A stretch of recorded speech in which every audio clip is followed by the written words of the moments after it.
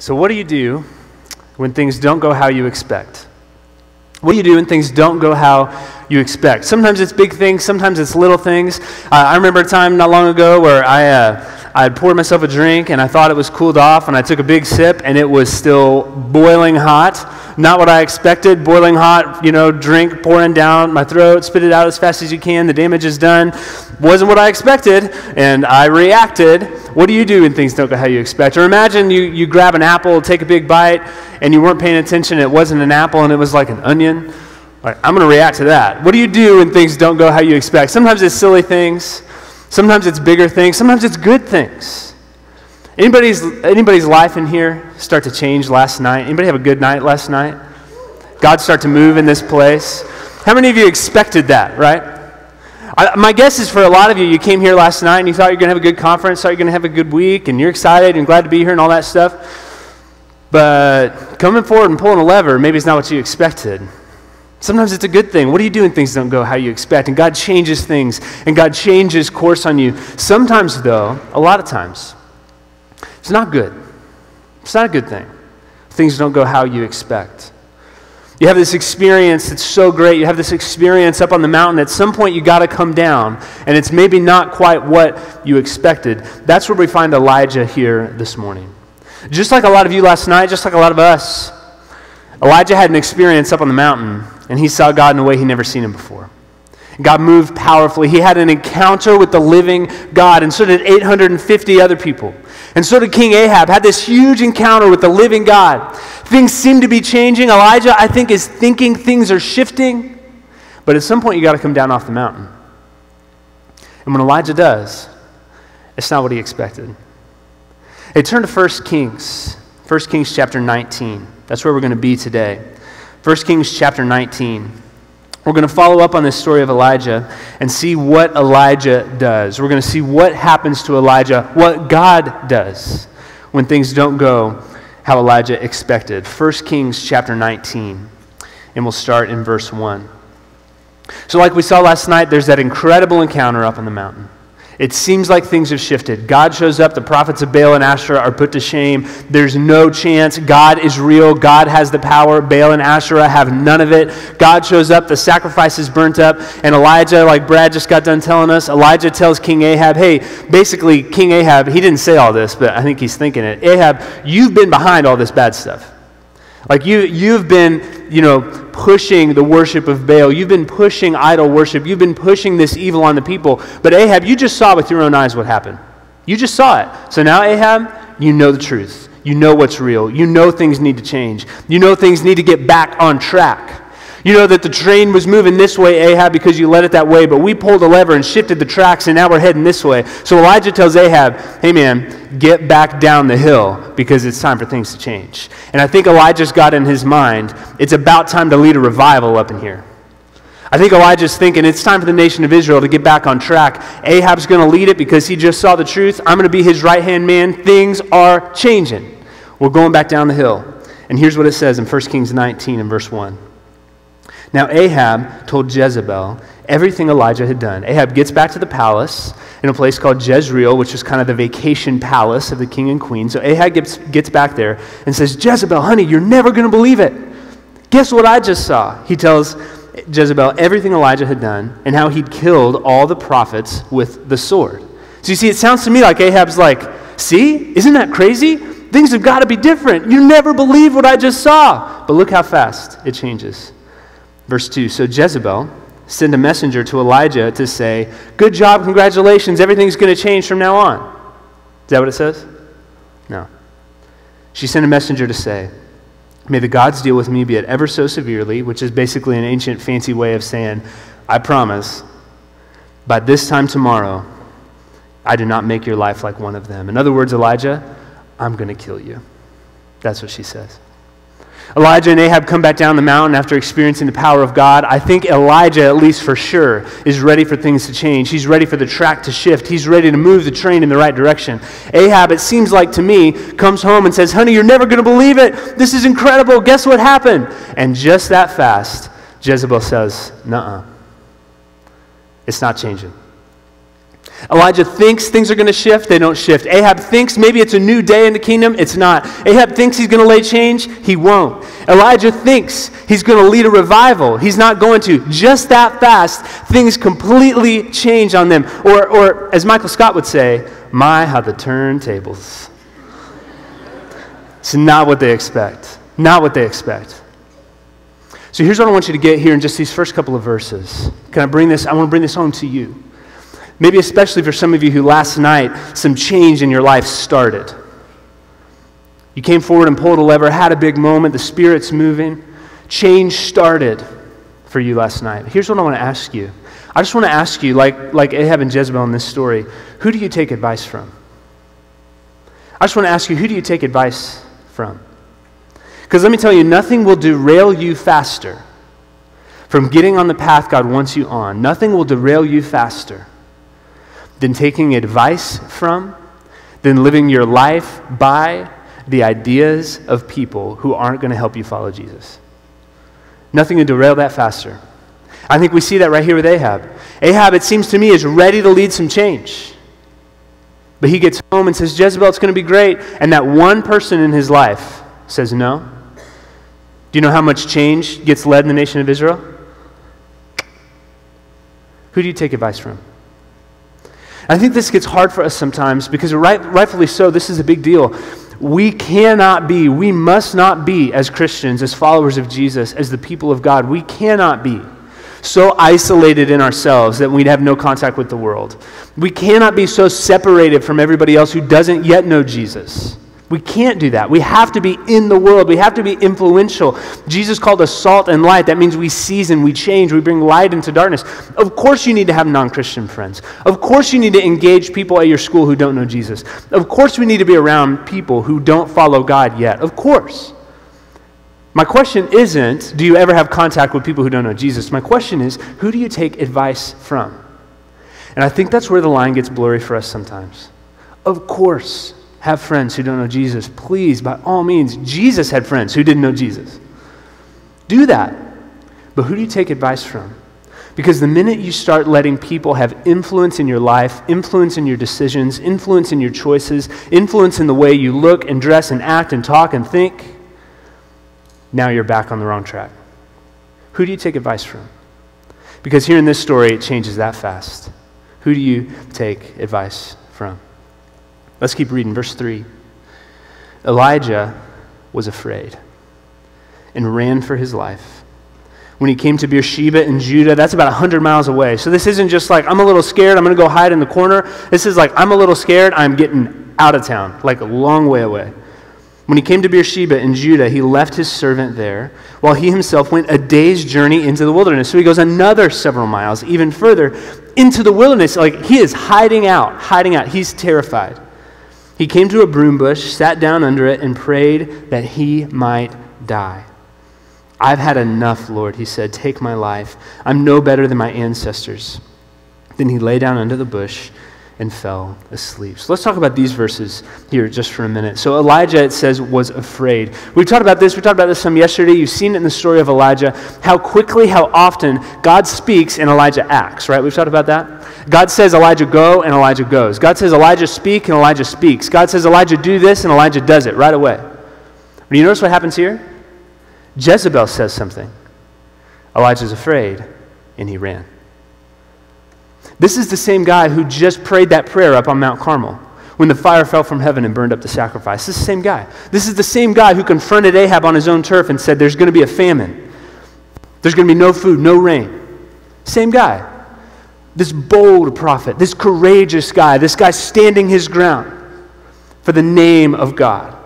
This guy standing his ground for the worship of God. Same guy, bold prophet. The guy who's up on the mountain leading the change. The guy who's praising and worshiping with the best of them. The guy who's got his hands raised, singing. Same guy.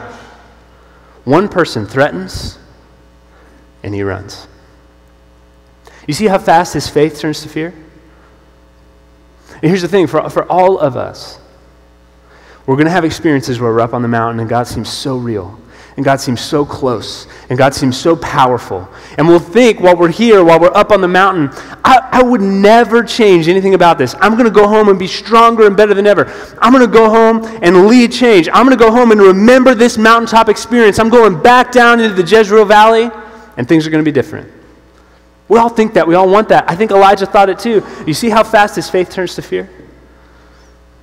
So let me just warn us what I see here from the story of Elijah that I think we can take home to the end of this week is this, that faith turns to fear when our approval comes from people. Faith turns to fear when our approval comes from people. So can I just ask you, where's your approval come from? Whose opinion matters the most to you? Who do you want to like you best? Who do you want to love you most? Who are you trying to impress? Who are you trying to please? Whose attention are you trying to get? Because your faith will turn to fear when your approval comes from people. Always. If it can happen to Elijah, who led the Mount Carmel revival, it can happen to you here in Johnson City, Tennessee. Faith turns to fear when your approval comes from people. And we see Elijah now at this point of despair. I mean, this is despair. That he gets to this point where he's like hiding under a bush, just trying to get in some shade out in the desert and saying, God, I would just rather be dead. I'd just rather be dead. Elijah's had it. He's done. He's toast. Despair. He doesn't know if there's any hope. He doesn't know if there's any chance. His faith from up on the mountain has completely turned to fear. Where's your approval come from? Elijah doesn't get the approval of one person. And it's fear. And it's running. And it's hiding. And it's over. If Elijah's approval, if Elijah's affirmation, if Elijah's identity, if Elijah's source of truth and strength, if Elijah's anchor is the power of God, then what does he have to be afraid of? I mean, remember what he's just experienced. Like, we had an incredible night in here last night. You've had incredible times of worship. You've experienced God before. I saw the hands on the first night of how many of you have been to a Move conference before. It's a lot of you. You've been to these things before. You've experienced the presence of God before. You know how good it is. Elijah was up on the mountain. He experienced it. Tell me, what does he have to be afraid of? When he gets back off the mountain, he just saw God, something I've never seen. He just saw God send fire from heaven and burn up something that was sitting in a pool of water. That's like not possible. Elijah just saw it with his own eyes. And that fast. What does he have to be afraid of? One person?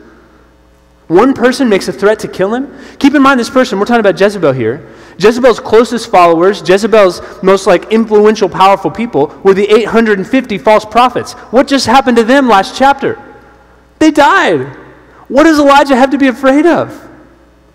And it's so easy for us to read the story and look at it and count up those facts and say, man, Elijah, what are you so afraid of, man? But I've been there. When I start chasing the approval of people, when I start chasing the affirmation of people, when I start so badly wanting people to be impressed, when I start so badly wanting people to like what I'm doing, when I start so badly wanting to fit in, all that faith that I had up on the mountain turns to fear just like that. So where's your approval come from? Because if you want this faith, if you want this fire in you, if you want the change that started last night to continue, your approval can't come from people. Your approval's got to come just from the one place it counts. The God who can send fire from heaven. And the change that's starting this week is just a first step. You know that? It's just a first step. You're getting started. God's showing up. God's calling you. God's drawing you. He's calling you into a life of obedience to Him. He's calling you into a life of submission to Him. Where does your approval come from? If you're trying to please Him, your faith will be strong. If you're trying to please people, your faith will turn to fear. Let's keep reading. So in verse 5, it says, he lay down under the bush. He fell asleep. Then it says, all at once an angel touched him and said, get up and eat. He looked around, and there by his head was some bread baked over hot coals and a jar of water. He ate and drank and then lay down again. You guys remember, just real fast, from yesterday morning, when Elijah was with that widow in Zarephath, and she didn't have any food, and God miraculously provided it. And you remember what God provided? Flour to make bread and water. I don't think it's coincidence that God shows up here and says, Elijah, you're in despair. Elijah, you don't think anything's going to change. Elijah, you lost your hope. You lost your faith. Did you forget what I'm capable of? And I wonder how often Elijah's banking on this fire from heaven thing, and he goes from one extreme down in the valley to the other. And God says, I know you just saw something incredible. That didn't work. Elijah, do you remember bread and water? Do you remember that faithful daily provision of God? And I think when Elijah tasted it, he didn't just taste bread and water. I think when Elijah tasted it, he remembered 3 years ago for him when he was in that little town of Zarephath and God showed up in a way he never could have guessed. And I bet he tastes that bread and he drinks that water and thinks, I remember. I remember. So bread and water he eats. Verse 7, the angel of the Lord came back a second time and touched him and said, get up and eat, for the journey's too much for you. In other words, you just won't have enough physical strength if you try to do this by yourself. Can I just give you that reminder real fast? Hey, students, you don't have enough strength to do this by yourself. The journey God's calling you to is too much for you. You make sure you stay sustained. You make sure you stay plugged into community. This journey's too much for you. Verse 8, so he got up and ate and drank, strengthened by that food. He traveled 40 days and 40 nights until he reached Horeb, the mountain of God. There he went into a cave and spent the night. You know, another name for Horeb, that mountain Horeb, is Mount Sinai. Does that sound familiar to some of you? Mount Sinai is where Moses encountered the power of God, where Moses got the 10 Commandments. You know what I think Elijah's doing? I think Elijah's chasing another mountaintop. He was up on Mount Carmel and saw the power of God and the thunder and the lightning and the fire. And he's like, man, I'm just afraid now. I don't know if it's going to last anymore. I don't know what's going to happen. I don't know if I can trust it. And then he tastes this bread. And he's like, oh yeah, I remember God is real. But you know what I need? I need more than just daily sustenance. I need more than just the next step. I want more than just faithfully following one day, one step after the next. I want to chase another huge experience. I'm going to go to Mount Sinai where I know God shows up. And I'm going to hope he comes in a powerful way because I just need another huge thing. Anybody feel that way every summer? You come back to CIY and think, man, I just need that huge mountaintop. Sometimes God does that. We meet God up here. We meet God up on the mountain. But sometimes, when you're stuck, when you're afraid, when you're back off track, what you need isn't another mountaintop so that you come back off the mountain into another valley. Sometimes what you need is, hey, remember God provides for you every day. Sometimes what you need is, hey, remember that small, faithful step of obedience. Sometimes what you need is, hey, you don't need to change the world tomorrow. You need to love your classmate tomorrow. Hey, you don't need to do everything right now. You just need to be faithful today. Sometimes I think we need those little reminders. Sometimes I think we need the bread and water more than we need the mountain. You with me? And I think God is calling Elijah. I think God is trying to draw Elijah. I think God is trying to tell Elijah, hey, I'll show up on the mountain. God's a God of the mountain. He shows up on mountains. But I think sometimes God is saying, hey, I'll meet you on the mountain, but I'd rather just meet you every day. I'd rather just meet you every day. And so here's what I want to challenge you with, what I want to leave you with today, is that sometimes what we don't need is to chase God to another mountaintop. Sometimes what we don't need is to chase another huge experience. Sometimes what we need is just to remember the God who's never left. Just to remember the God who's always been faithful. Sometimes what we need is just a little bread and a little water and take the next step. So I might say it this way. God's work in the past can be your hope for the future. God's work in the past can be your hope for the future. If you want to continue following God, if you want last night, for some of you, to be the beginning of a new journey of following him completely, then last night's not the end. Last night's the beginning. If you want to follow God on this life, if you want to remember what it's like up on the mountain without having to chase another mountain, then sometimes just what you need is to remember he's never left. He's never stopped. And he can give you bread and water just as good as he can give you fire from heaven. You know, for me, some of these things, I have like tangible reminders of God's goodness. Just like I think Elijah sees this bread and it's like a real reminder to him that God showed up. I have like real tangible reminders of God's power, God's presence. My daughter is 4.5. It's just the sweetest thing. She loves picking flowers and it's precious. She'll pick flowers and she holds them so tight and just squishes them, But then she'll give them, and it's the most precious gift. Like this squished up little flower. Precious. I have dried up little squished up flowers on the dashboard of my car that I'm going to keep there as long as I can because they remind me of my little girl who loves me. They remind me of my little girl who had a really, really rough first year and God brought her through it. And now I've got a 4-year-old girl. And I see that little flower and I remember. I don't need God to show up on a mountain with fire tomorrow. What I need to remember is that God showed up 4 years ago with my little girl. I have on my Bible, I had the date July 1st, 2003 inscribed into it. That's the day when I was at a CIY conference and God called me to ministry. I don't need God to call me to ministry again. I need to remember God's voice in the past, and that's going to be my hope for the future. That's going to be my strength for the future.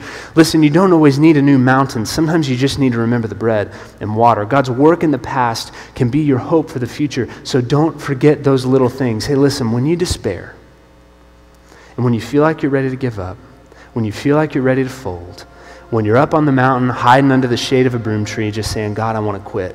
I'm tired. I'm stuck. I'm afraid. Don't give up hope. Because when you despair, when you're in that moment in the desert under the tree, trying to hide, sometimes it's those moments when God's voice is the loudest. And when you're tempted to quit in your despair, God will sustain you. And sometimes that's the moment where he wants to draw you close and whisper in your ear the next step. Are you listening?